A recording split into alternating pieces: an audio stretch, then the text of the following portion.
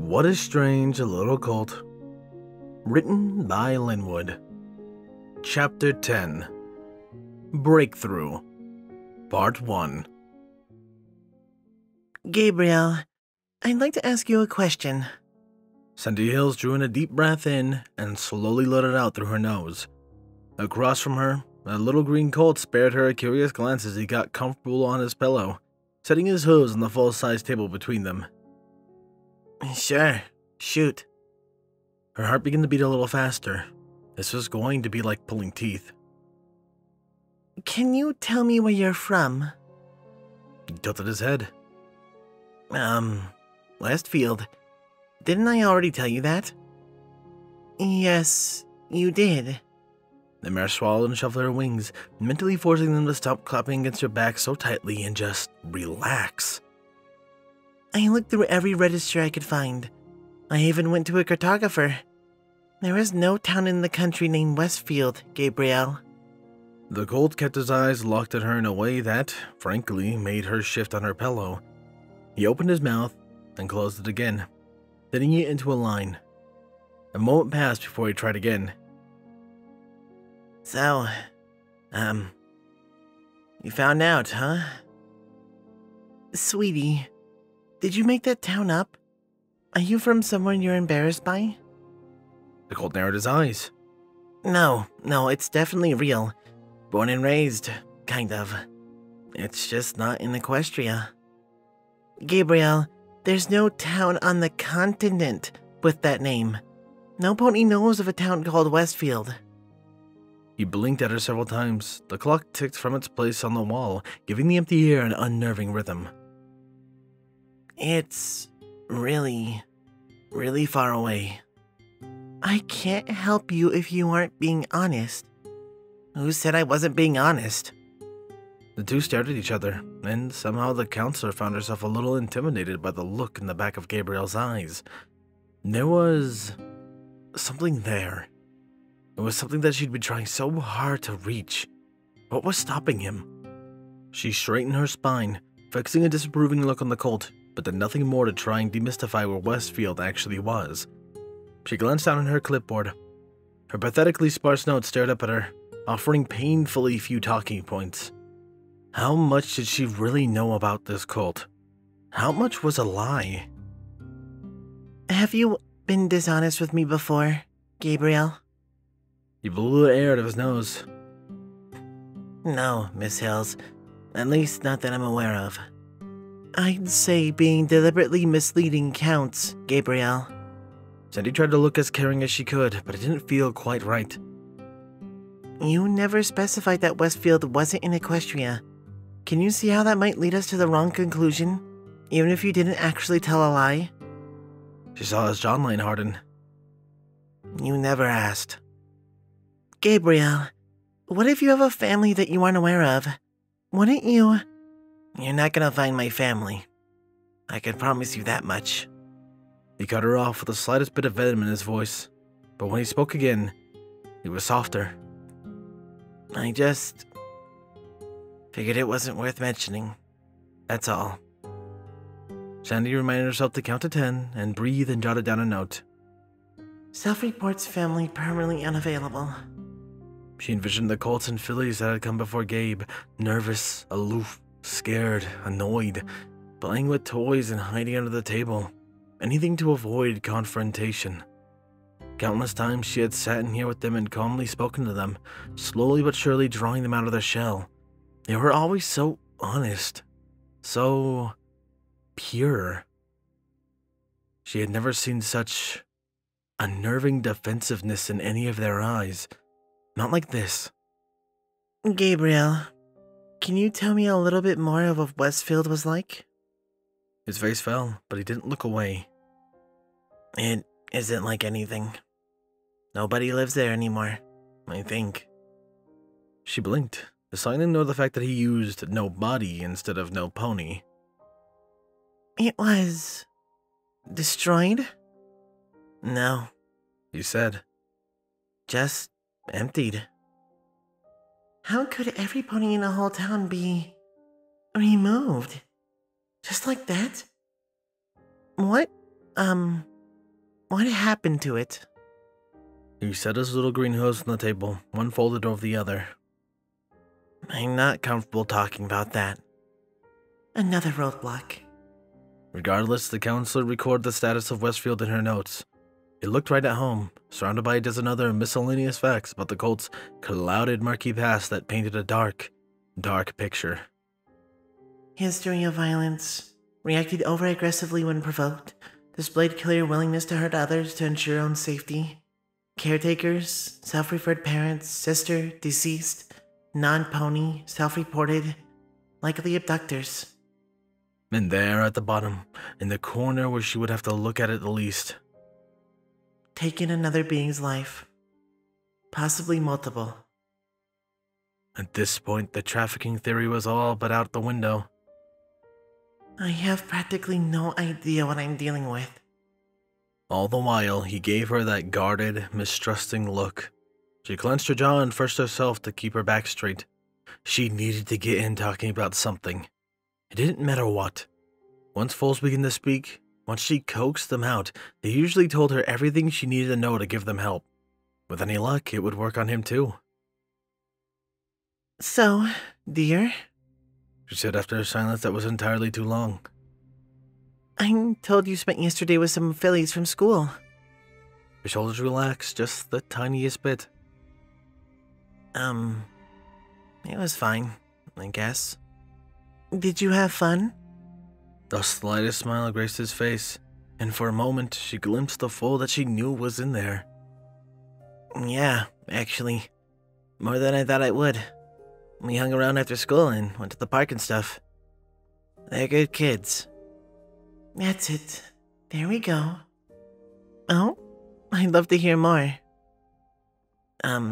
Well, they initiated me into their little club the other day and had this whole ceremony, so I'm, officially a Cutie Mark Crusader.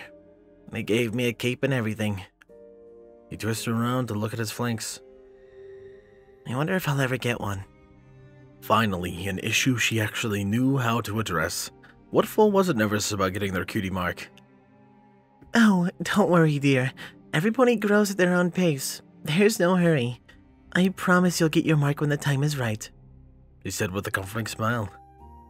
I promise. Raised an eyebrow and bit his lip, still giving his rear a somewhat quizzical look. I don't know. I'm not exactly like you guys. Who knows if I've got that weird, whatever, magic in me. She giggled a bit. Take it from a mare who went through the same thing. I'm confident that you do. We've all worried about it at some point in our lives, but all ponies have that magic. It's part of who we are. He bit his lip and furrowed his brow. Sure. He's closing off. Switch the topic. Well? Sandy said, sounding as casual as possible. What kind of cutie mark do you want? None. The Colt said with a snort. Not really my style, I think. She bit her cheek. It wasn't the first time she's seen this. Sometimes foes denied wanting a cutie mark because that was easier than admitting they actually did want a special talent and just hadn't discovered it yet. Well, what if you had to pick? He only shrugged. Come on, there's so many cool, fun talents to have out there. He rolled his eyes. Knowing myself, I'd actually rather not know. What about stunt flying? Oh, or exploring? Sandy did her best to sound enthusiastic. I hear Rainbow thinks you're quite the little artist. How about a drawing cutie mark? Can you stop? He stuck out his tongue with half-lidded eyes. You're gonna make me sick. What? Has she misstepped? What's wrong? I need you to use your words to tell me if I upset you, Gabriel. That! He gave the table a light stomp with a hoof and huffed. You don't have to be so condescending all the time. I'm not a little kid. This again. He was so wrapped up in his head to act adult-like, and Sandy was no closer to understanding exactly why. What had she done wrong? She furrowed her eyebrows. But, dear, you're... Yeah, believe me, I know. He lifted his forelegs and inspected them, disdain painted across his little face. I'm tiny. I can see that. Where's this coming from all of a sudden? The Colt had no problem with this before. Rainbow hadn't mentioned any reasons of being treated like a foal. Then again, Rainbow also hadn't told her about the lightning incident. He agreed to go to school, and he even hung out with 3 little fillies who Sandy knew, for a fact, were not the most mature girls in town. If I have been doing something that you don't like, Gabriel, I'd be happy to stop. Why didn't you tell me earlier? Some of the anger evaporated from the Colt's eyes, and he slumped back into his seat, shrugging as he spoke. I don't know. The novelties wore off, I guess. I'm tired of pretending I'm something that I'm not. And what made the, novelty wear off? He drew on the inside of his cheek and folded his hooves over one another again. When I broke that kid's leg, it was a real reminder. Oh, honey, she said. No pony blames you for what happened. We all know that you didn't mean to hurt Diamond. His eyes shut to hers in a flash full of fire again, and the counselor knew that she had made a mistake. What did I just tell you, lady? Come on! He reared up on his hind legs, stomping the table. Were you even listening to me? Did what I say register? A flash of anger jolted off the counselor's spine. I'm trying to help you! He clenched his jaw as they stared at one another, forcing air through his flaring nostrils. What is it, huh? Sandy blinked, drew in a breath, and slowly, very slowly let it out. She had failed to reach him again. The conversation had been going somewhere, and then what had she done? She'd fallen back on her experience, on her training, on the past. What had made her do that? This cult is the opposite of normal. Why am I using my normal methods? The counselor tooted her cheeks. Gaze stayed perfectly still, eyes still locked on her. It was like he knew how to stare right into her soul. The clock ticked on. Tick, tock. Fine, she thought. Let's try something new. I'm sorry, Sandy began. I didn't mean to offend. That wasn't my intent.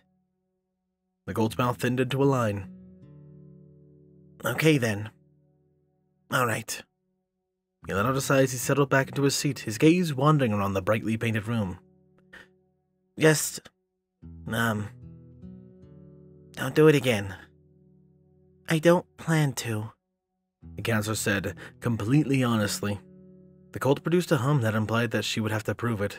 So, prove it she would. The mayor glanced over her shoulder.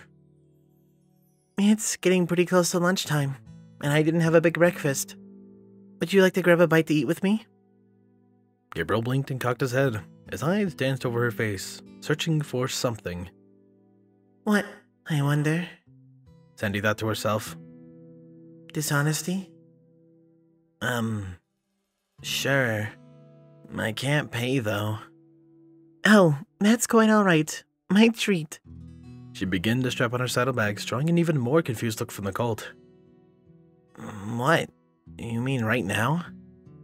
Of course. She replied as she pulled her bag's belly strapped tight. Why not? The, therapy session? She smiled at him. I thought we could talk on the way, or while we eat. Get out of the stuffy room for a while. Sound good? He stared at her for a long while. Once again, Sandy tried to guess what was going on behind those deep brown eyes. She came up empty. Yeah, I guess. Well, get your saddlebags on then. Gabriel took a little longer to get ready. He had a bit of trouble with the strap on his bag, fumbling with its buckle. But Sandy didn't try to give him a huff. The Colt managed on his own after a few moments and nodded to her after making sure it was good and tight. She wondered if the strap hurt, pressing against his fresh scar. What am I thinking? Of course it does.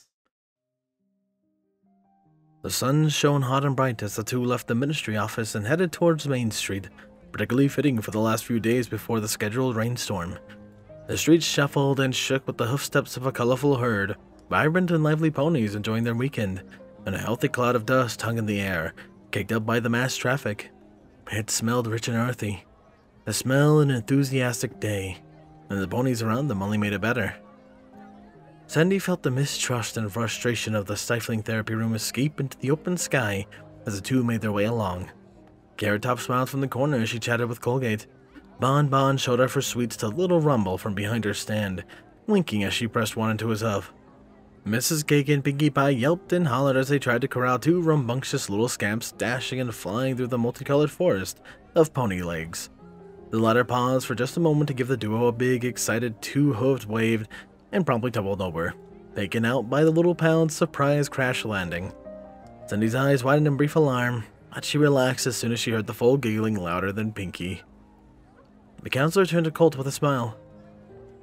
So, Gabe, when would you like to eat? I'm not the one who's been living here for more than 2 weeks. He said back at her with a lopsided smirk. Any ideas? Sandy rubbed her chin with a huff and hummed. You know, I've been craving a big, greasy hay burger recently, and there's a good place nearby. How does that sound? The sight of his grin refreshed the mayor's spirit. That sounds fantastic. It ended up being a superb idea. The cook must have decided to put something special into his work today because the picturesque, perfectly cooked burgers tasted absolutely incredible. The two devoured their lunches ravenously. Any thought of talking forgotten, and as they leaned back, satisfied and oh so full, Sandy let out a particularly undignified burp. It was loud enough to turn heads, but she couldn't find it in her to care. Whoops, excuse me. Gabriel chuckled and took a sip from his vanilla shake before leaning back in the booth. You weren't kidding. This place is pretty good. I'm glad you like it. I used to come here all the time before I noticed a little too much of it was going to my flank. She said with a wink, drawing a laugh out of Gabe. Are you from Ponyville? Has this place been around for a while? She shook her head. I've moved here, 3 years ago? And it was here back then too. Sandy said. It felt nice just to have a normal conversation. Not that she didn't love her work, but it could get sad when you only talked about ponies' problems. I'm originally from Manhattan. Oh, city girl, huh? He threw in a twang of a country accent. It wasn't quite like the apples. Something about it was different. Something she couldn't quite describe. What made you move out here? Honestly? She leaned in close, smirking. Don't tell any pony I said this, but Manhattan kind of stinks. It's crowded and the ponies there are all so stuck up, and city life is exhausting. I don't know how my parents stand it. He chuckled. Ain't that the truth, sister? Then he paused, blinking, before looking at the table for a while. The Colt coughed and cleared his throat.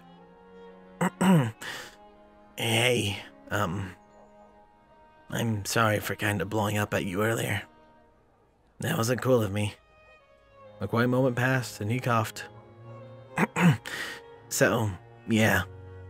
Sorry. Apology accepted. Sandy nodded. Thank you. Mm-hmm.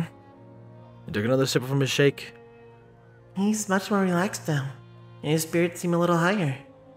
If there's a time to ask about what's troubling him, this is it. You mentioned that Monday's incident reminded you of something. She began.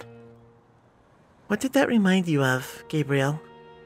The Colt rubbed at his face with a huff. Reminded me of, you know, things I've done. Who I am. Getting warmer. And who are you really? Some pony capable of breaking little kids' legs in a heartbeat, apparently. He grumbled as he looked towards the kitchen. His ears twitched at the sound of hissing grease and orders being called out. Not like you. The Colt was clearly struggling with some intense feelings. Guilt, she guessed, likely over past actions. Did he see himself as scarred over what he was made to do? As less deserving of a try at happiness? Well, she began. For what it's worth, I don't think you and I are so different. For example, we both love these burgers. She looked down at the grease-stained red and white paper on the plate before her. I'd hold mine up to make my point, but I ate it. He smiled. I guess. And we both like Ponyville. You've got me there. And we've both lost family we care about. Colt's ears snapped up and his eyes widened. Oh, I didn't. Who'd you lose? If, you don't mind me asking. It's alright. Bendy gave a reassuring smile, though it was a little sad. I don't have any brothers or sisters, but I was very close with my cousin growing up in Manhattan. She was older than me, and just about the most stubborn filly you ever could have met. But we still did everything together.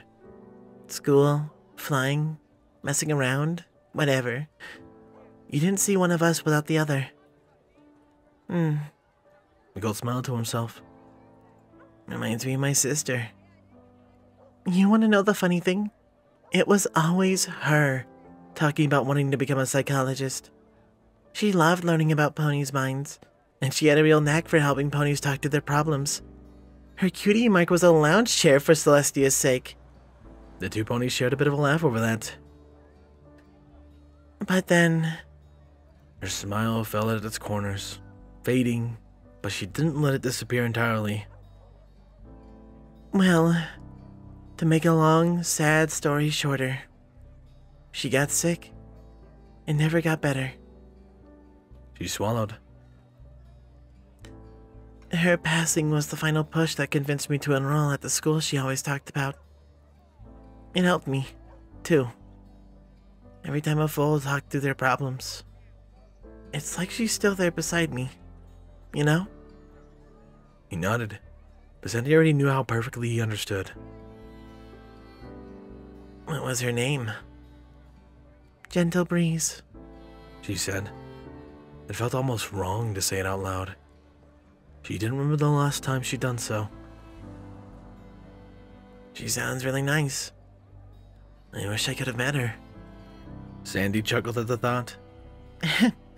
You two would have either been fast friends or absolutely despised each other. Sounds like she would have gotten along great with my sister then. We fought all the time. He hummed. I guess you have a point. Now we're getting somewhere. Sandy thought. But... He continued. I've done some things in my life that I'm not really proud of, Sandy. That I don't want to do anymore. It felt more than a little strange to hear him use her first name. I've done some really messed up things. He swallowed. I've hurt a lot of people. I don't think that just because we've made mistakes in our past, or have been made to do bad things, that we shouldn't get a chance. Sandy smiled. You're no bad pony, Gabriel. You're a better one than you believe. And I think you deserve to be happy. The Colt tapped his hooves together and looked down, but she caught a shy smile. That's nice of you to say. Thanks. You're very welcome. Colt slipped on his shake a little bit, and the comfortable silence passed. You wanted to know about Westfield? Gabriel said out of the blue. Sandy raised an eyebrow. Only if you're comfortable sharing. He shrugged. There isn't much to share, honestly. It was a normal town. Not that different from here, actually. His mouth twisted up for a moment. I used to live there, and I had to leave. We all did. For all intents and purposes, it doesn't exist anymore. No family, no people, nothing. It's gone. He nudged at his empty burger wrapper with a hoof. I didn't talk about it because I figured it just didn't matter. I wasn't trying to lie or trick you, just not draw attention to things that don't need it. The counselor smiled gently. I know what you mean, she said. Every pony has things they'd prefer not to talk about. I just want you to remember that I'm trying to help you, and not just because it's my job. If it takes time for you to be ready to talk about your past, that's okay. We're not on a deadline or running out of time or anything like that. Nicole smiled at her, but he didn't respond and looked away a moment later. Then he listened to the grills behind the restaurant counter sizzle as she watched passers-by outside the window and smiled to herself. This was the way to reach him. It's tragic to see a foal forced to grow up so fast. But it's the truth, and there's no going back. It's time I start acknowledging that. It would take hard work and a lot of time, but it'd be worth it. The Colt made a polite little cough. So, He said, you want to get another burger? Oh, absolutely. I apologize, the voices are just a little bit off. I'm still a little bit sick. Most of it is gone, but it's still there. Probably maybe a few more days until I'm back up 100%. So I hope you don't mind too much of these more staggered recordings. I'm doing them as soon as I have both the energy and just, when you can really feel like you can record or do something. But I absolutely love this. I've actually really enjoyed, a side note, as I'm doing this off the cuff, I've really enjoyed being able to upload my stories in a more consistent manner with having, I think I have 3 in rotation right now. TCP, Diaries of a Madman, What a Strange Little Colt. No, and You're Human and You. Having those 4 in rotation feels a lot better than the 6 I had before. Gosh. So I hope you guys don't mind trying to maintain a schedule like this. I need to finish this, and What a Strange Little Colt, and I believe the rest are Patreon requests. Besides TCP, but I'm never dropping TCP, so. But my rambling aside, I'd like to thank my wonderful Patreons. Thank you my tier 1s, Chase Lemaster, Jason, Squall, Windfeather, Lunar Gaze, 8th Day of Night, Starlight Blaze, Hyperlink, Night and Game, Redeemer of Dark and Dreamless Portal. My tier 2s, Captain Blueshadow, The Animated Ghost, Solus, HKH4, aka Texture, Sword Brother, Mordred, Nocturne, DJMX 2000, Papa Lenin, Can Panzer, and Elemental Wolf. And of course a large thank you to my Titan tiers, User 1842, Dark Guardian, Danish Dash, Maverick, and Silent Titan. I appreciate you guys' support so much and it means a ton to me. That aside, however, this has been Firehearth. Have a wonderful day.